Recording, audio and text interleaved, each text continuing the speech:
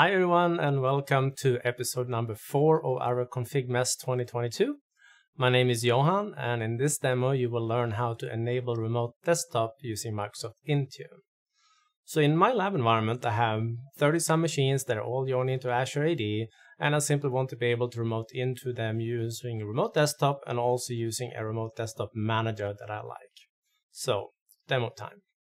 First of all, it's important to know that Azure AD joined machines behaves a little bit different from a remote desktop point of view. I have highlighted here 2 of the documentation notes saying that if you're using an older server OS, you actually need to allow a certain policy on the devices for this to work, or if you're using an Azure AD group to assign permissions for the remote desktop group, you also need to disable the network level authentication that is enabled by default in Windows. So depending on your scenario a little bit, you may have to configure 1, 2, or 3 different settings. So let's go over to my Intune tenant. What I have created here is a simple device configuration profile. I'm going to review the settings for it. I'm using the settings catalog because the settings catalog has all these 3 settings that I can assign. So if I go down to settings, click edit, I can show you them quickly. So this is how they are configured. I have disabled NLA and I'm allowing users to actually connect through remote desktop. And then I have that special policy for allowing servers or older servers to connect to Azure AD joined machines. Now, in addition to this policy, I also need to configure the firewall. So I need to enable port 3389 by default and to these machines. And firewall policies in Intune you can configure in a lot of different ways.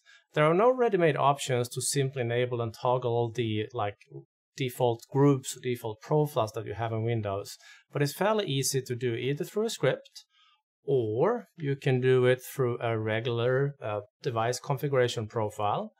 You create a new one, you pick a platform, you pick a type, endpoint protection for example, give it a name, and in here there is an option to configure the firewall, and it also allows you to configure various rules from here. But I prefer to use the firewall settings directly under endpoint security instead. So if I close this one here and head over here and go to firewall, I have configured a profile here, and if you take a look at that profile,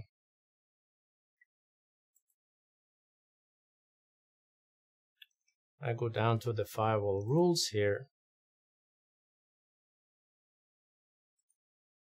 I have configured one single rule called allow remote desktop. Network type, and this is important, I have configured this one for a private type profile also, only in Windows, or only in this setting.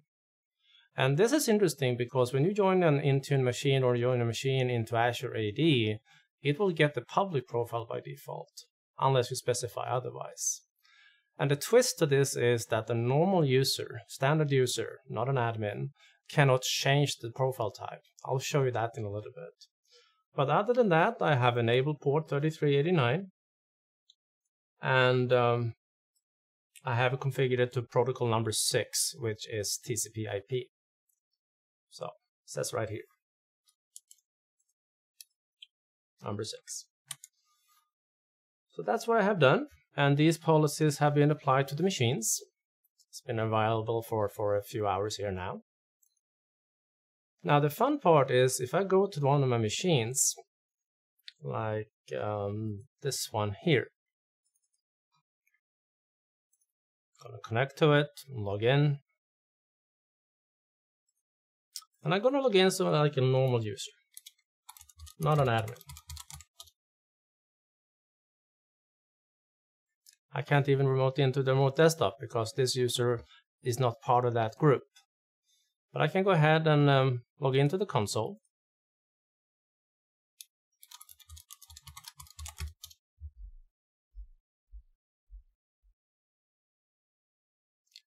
And if I go to my network settings,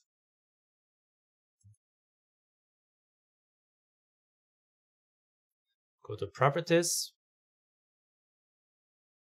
if I try to change this, I won't be able to as a normal user. So, what you need to change this connection type easily is Jürgen, because Jürgen Nilsson wrote a blog post a little while back on how to use a PowerShell script to detect when the network is the right one, and if it is, switch over to a private network. So, this is a script that you deploy as a Win32 app in Intune. It creates a scheduled task on the machine, and that scheduled task has two filters or triggers where it simply detects when someone logs in, and it will detect when the network changes or connects. And then it simply runs a script that switches the network. So I have deployed this in my environment, and I will share this link here underneath the video. Now, if I go back to my machine and log in as a admin instead, so I'm gonna switch over to Amy's account. I'm gonna flip over to here so I get a little better view of screen resolution.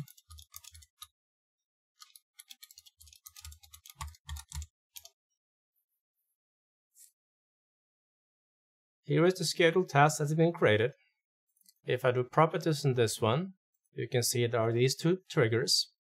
If I check that trigger and edit it, go to Edit Event Filter, you will see that this particular trigger does indeed look for a connection, meaning 10,000, the event ID, as well as that network. So that means if I go over to my event log, sure enough, I have these type of events, and that means that action will kick in, and it's going to launch this script, switch firewall, or switch firewall PS1. If I open that script, this is where you can place additional checks that are matching your environment. For example, if you can reach this particular resource, then go ahead and switch it over to private. But again, I'm simply switching it over to private when one of these action kicks in. But just to show you the difference here, if I flip this one back to public and go over to a PowerShell prompt on my host, and then I can try to do a net test connection to that device on port 3389. And since I have flipped the profile now over to public, the firewall that I created in Intune won't apply. And this should now fail. And sure enough, it failed. Just to show you here, if I run a get network connection profile or net connection profile, it's still public. If I go ahead and run that scheduled task, it's running, should finish very, very shortly. It's ready. I can check again. It's now back to private. And if I do my test here one more time, this time it should succeed. Happiness. Now, fun part is, if you try to figure out what Intune has configured in terms of firewall rule policy, they can be a little bit tricky to find. Because if I do the following, let me bring up a new prompt. If I try to just list the firewall rules that have the display name allow remote in them, or in the name, I will see absolutely nothing. Because there are different stores in Windows for policies.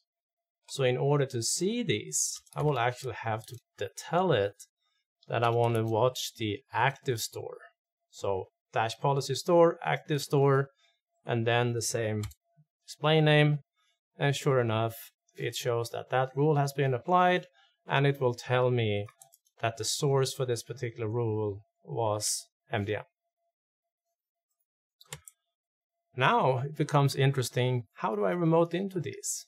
Because if I go over to, say, my original server here, and just open up an RDP connection like this one, or the remote desktop client, and I type in the name of the VM that I configured, and I try to connect to it. Prompt for credentials, I will type in the Azure AE credentials that you have to use for this. Type in the password, and you actually have to spell Azure AD correctly, but either way this is going to fail.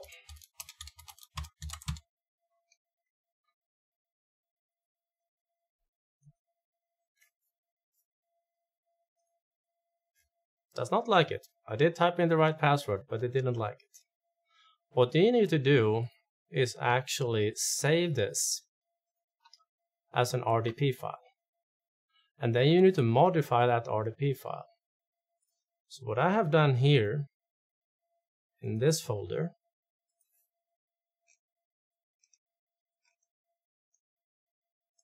I have saved an RDP file. I'm going to open it up in Notepad or Notepad++.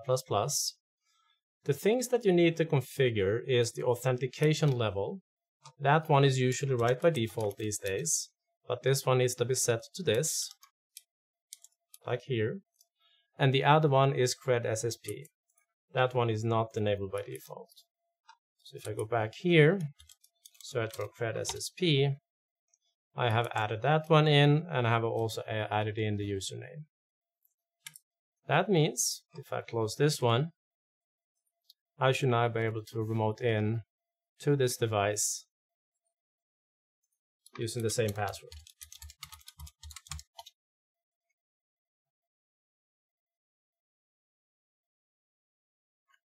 Perfect. Now, also, if you are using this remote desktop manager here from Devolutions, which is a great desktop manager for all sorts of devices, but I use it primarily for Windows. But anyway, if I would just create a new entry here and try to remote into, it's going to fail, even though it actually does have options in it for an Azure AD host. But what you have to do if you want to use this tool is that you have to go here and you need to import session from, and then you pick the RDP file that you previously created. In this case, I had one over here in demo, Intune. That was not Intune.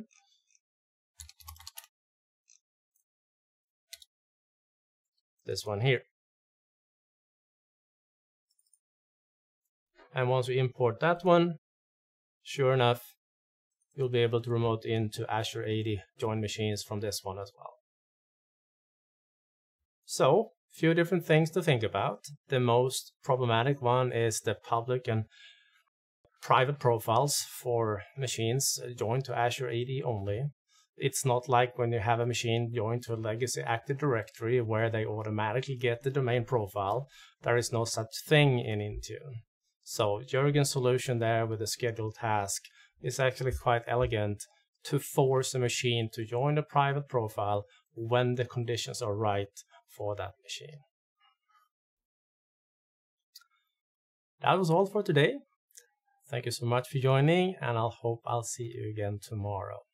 Thank you so much. Have a good day.